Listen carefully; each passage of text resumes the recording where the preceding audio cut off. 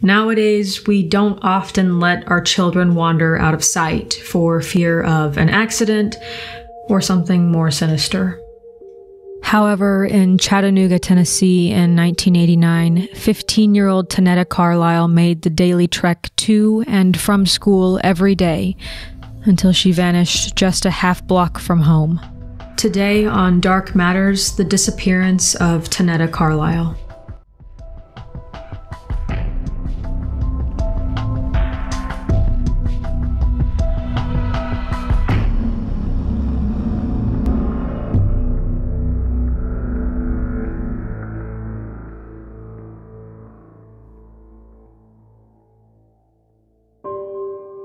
Tonetta Yvette Carlisle was born to her mother, Noni Sturdivant, on August 28, 1973.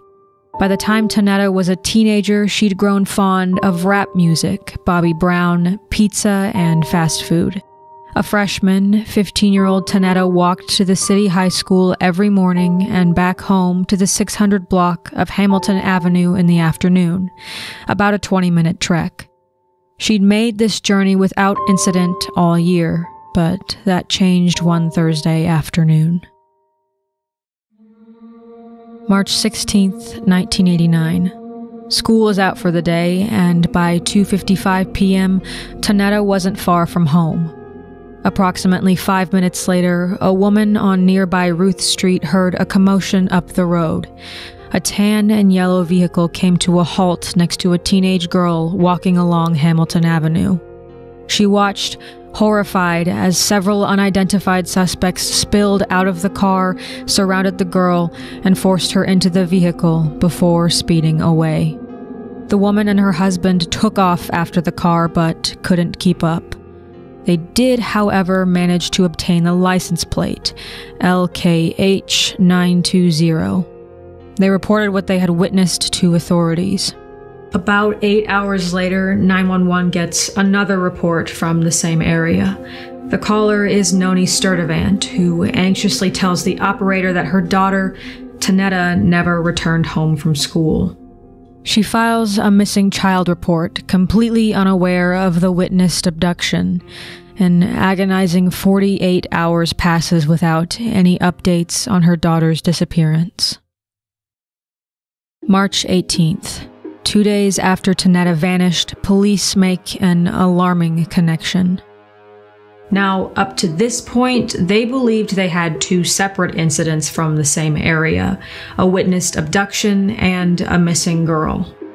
But upon further examination, they realized the missing girl lived just a half block away from the abduction site, that the girl forced into the van was Tonetta Carlisle, and 2 days had already passed without any sign of her.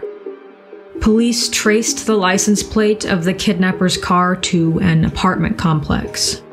The car was registered to a man named Jeffrey Jones, a convicted rapist who'd recently been released from prison after serving 8 years for his crimes.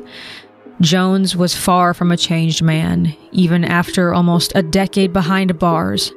Police discovered he'd sexually assaulted a woman in his apartment complex just 2 months prior to Tonetta's abduction. Unfortunately, detectives didn't get the chance to interrogate Jones. They found him deceased inside his vehicle from carbon monoxide poisoning, an apparent suicide. Following this discovery, over 300 police officers, sheriff's deputies, bloodhounds, and volunteers scoured the area surrounding Jones's apartment complex. But their searches yielded no trace of Tonetta Carlisle. Years passed, and despite having a witness and finding the owner of the vehicle Tonetta was forced into, leads dried up and the case went cold. Tonetta was featured on America's Most Wanted, but detectives were no closer to finding her 20 years later, working off a few tips and a short supply of information. But the hardest wait was for Noni, who reprimanded the police for not immediately enacting the search for her daughter. She looks back on that day saying, "I wish I hadn't been at work that day. She was walking home from school and just never arrived." And without evidence or answers, we can only speculate what might have happened to her. Rumors follow most tragedies, and Tonetta's abduction was no exception. There were reported witness sightings everywhere from Minnesota to California. People thought they'd spotted her in supermarkets or at a housing project in Alton Park, right in Chattanooga. However, none of these sightings were confirmed. One particular lead concerning traffickers was especially disturbing to authorities. Detectives received information that Tonetta might have been the victim of a human trafficking group abducting teenage girls, transporting them to California, and forcing them into prostitution. Chattanooga PD got in touch with the sheriff's office in California where the supposed group was based out of. However, authorities there found no trace of Tonetta. What Noni believes happened to her daughter doesn't offer comfort, but she still hopes for closure. She imagines Tonetta putting up a fight with her captors, resulting in her death, after which Jeffrey Jones buries her in an undisclosed location. She said, "I'm hoping someday that the dog might dig up something. If Tonetta was alive and everything, she'd be trying to contact me." It's a painful thought, and perhaps that's why Noni has never changed her phone number. She clings to the chance that Tonetta is still alive and that one day she might hear her daughter's voice again. But even if reality confirms her worst nightmares, the grieving mother just wants to know the truth. Tonetta will forever remain 15 in Noni's memory, and she can only guess at who she would have become as an adult. The National Center for Missing and Exploited Children has done 2 age progressions of Tonetta, using pictures of Noni to determine what her daughter might look like today. There's some peace, but as Noni gets older, the fear that she might pass on before bringing her daughter home is a hard one to face. Desperate for answers, she says, "We just keep praying, hoping that something breaks. I don't want to leave this world knowing that this case is never solved." 15-year-old Tonetta Yvette Carlisle is a black female with brown, almond-shaped eyes, pierced ears, and black curly hair.